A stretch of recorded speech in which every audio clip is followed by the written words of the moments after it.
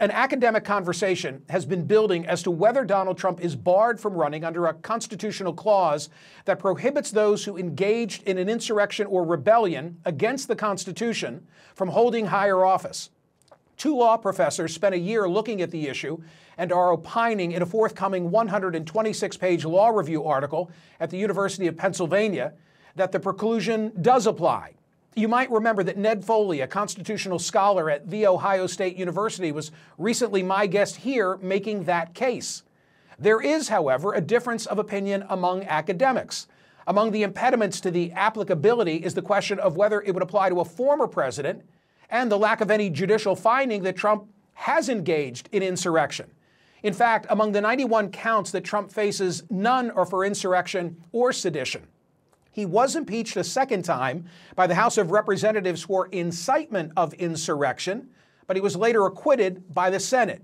There are also constitutional issues about denying a candidate ballot access and about denying voters their say. Ultimately, such a case might reach the Supreme Court. But guess who believes the 14th Amendment should not be applied?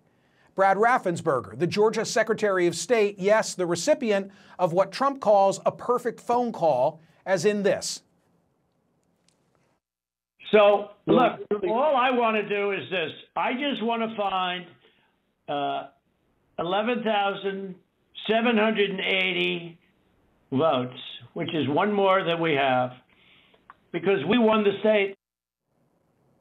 That call was largely the predicate for the prosecution of Trump in Georgia, and yet, writing for the Wall Street Journal this week, Raffensperger argued the following: Mr. Trump might win the nomination and general election, or he could lose.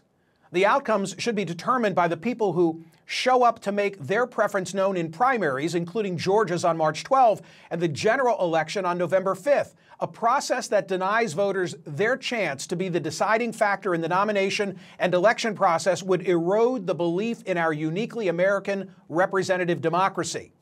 Meanwhile, this week in Colorado, a progressive group filed a lawsuit to bar Trump from appearing on that state's primary ballot.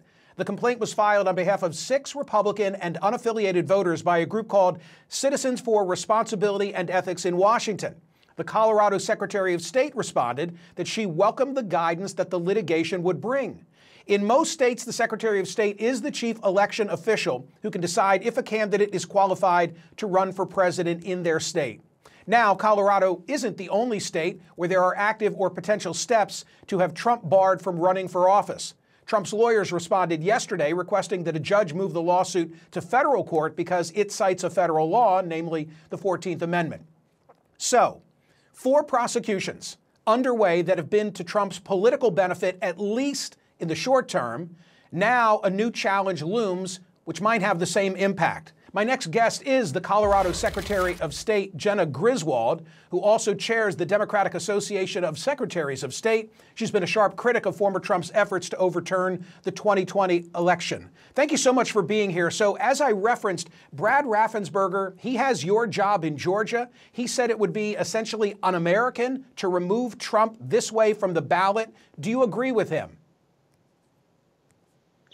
Well, not necessarily. So I read Brad's op-ed, and it does not cite Georgia law. It does not get into the Constitution itself. And I think it's a good political take. But ultimately, if the Constitution disqualifies the former president, we have to uphold the Constitution. So I wouldn't say Brad is right or wrong. I would say there are major constitutional questions and also questions of state law. And all of us have different state law that should be considered by a court. You know that much of this conversation springs from a forthcoming law review journal at your alma mater, the University of Pennsylvania Law School, mine too. Have you read it? Do you agree with the conclusion? Are you of the opinion that Donald Trump should be precluded because of the 14th Amendment? I am of the opinion that this is a big constitutional question. Section 3 of the 14th Amendment clearly lays out that if someone swears to uphold the Constitution and then later engages in insurrection or rebellion or aid or comfort to the enemies of the Constitution, they cannot serve in office. This amendment has been applied before, namely during Reconstruction, when hundreds of former Confederate soldiers and office holders were removed. So there are some big questions. For example, does the amendment bar someone who would be disqualified under it from running for office or just being seated in office? Who gets to make that decision? There's also questions about how to consider such disqualification under state law. So I am a big proponent of this needs to go and be decided by courts. And that's exactly what is happening in the state of Colorado. I hope this litigation gives guidance to myself, but also other secretaries of state across the nation. What if you're called upon to exercise discretion? You've been very critical of the former president during your victory speech, referencing him stealing the presidency or attempting to do so, the use of conspiracies and lies to incite an insurrection. If it comes down to authority placed in your hands, can you be fair to him? Absolutely. And I think being fair is considering the facts. Donald Trump did incite an insurrection. He did try to steal the election from the American people. Now, that does not mean that at this point, a court would determine that that is disqualifying. And in terms of what would I do with discretion, we're not quite there. On top of these big state and constitutional questions, there's also a process that has to play out. He has not even submitted his paperwork yet to get onto the ballot in Colorado. The Colorado Republican Party has not taken the steps that they need to for ballot access.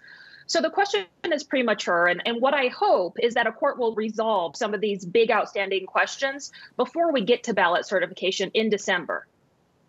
Or not, excuse me, in January. The paperwork is in December. Mm-hmm. Understood. Quick final question. You heard my commentary. I think I make a compelling case based on data about how each of the 4 indictments has been to his benefit politically, and that I anticipate this challenge will do likewise. What's your thought on that? Honestly, this isn't about the politics for me. My job as Secretary of State is to follow Colorado law and uphold the U.S. Constitution.